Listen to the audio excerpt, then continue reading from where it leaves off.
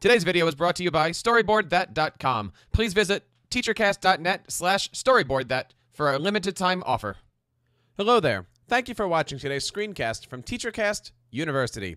This is the fourth video in our online series called Kidblog, an introduction to blogging with your students.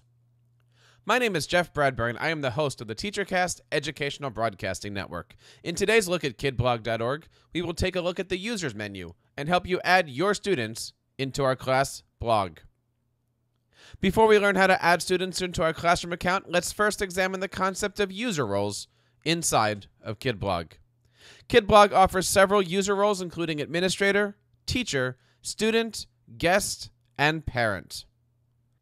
Administrator role is available to users with Admin Pro site licenses. They are designed for school or district administrators setting up accounts site-wide. The teacher account can create student accounts. They can manage student passwords and profiles. They can also moderate content based on the class privacy and approval settings. The moderator role is available for Admin Pro subscriptions. The moderator can post comments in their classes, but they cannot edit user accounts. The student role can publish posts and leave comments. They can also request a post audience based on the privacy settings set by their teacher. They can update their profile, change their avatar, set their display name, and choose a password. The parent role can connect to their child's account via email notification. They can also view their child's posts and comments and join the class as a guest if the teacher enables this feature. The guest account can join a class with a guest registration code if enabled by a teacher. They can view posts published publicly or for their connections. They can leave comments if permitted by the teacher, and they can be removed by a class, also by the teacher role. There are two ways of creating users in your Kidblog dashboard. First, click on the Users tab and click on the Create New Users button in the top right. To create a new user, type in a display name and select a password.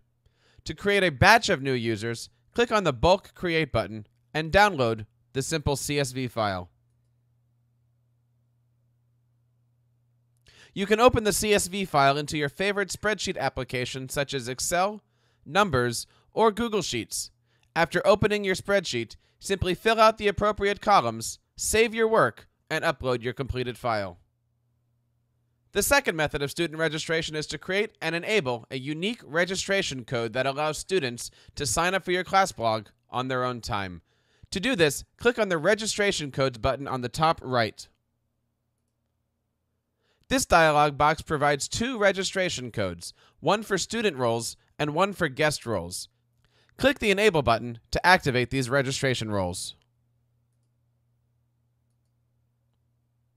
Once created, these class codes can be emailed out to your student population or shared on a class website. Students can use these codes by visiting kidblog.org and selecting the Enter Your Class Code button on the front page. We will show you how this works from a student's perspective on a future video in this online course. Once a user is created, you can edit their account by choosing the Edit button. From this dialog box, you can change their avatar, view their individual storage, and update their email and password settings. Additional options will allow you to set the display type for their date and time, as well as the ability to enable or disable theme animations. To remove a student from your class, simply click the Remove button and your students will be deleted. The complete video series to this online course can be found on our website, teachercast.net/learnkidblog. I hope you take a moment to browse this and all of our online tutorials over at TeacherCastUniversity.com and TeacherCast.net.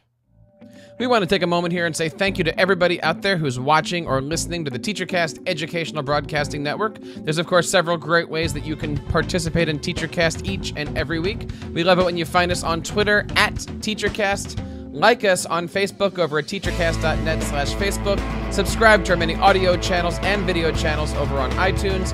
Email us at feedback@teachercast.net. Find us on Pinterest.